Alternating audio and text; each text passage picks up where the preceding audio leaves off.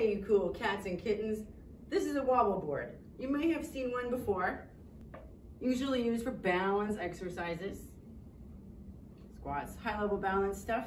But today we're going to show you another exercise that you can do with a wobble board and your phone or tablet.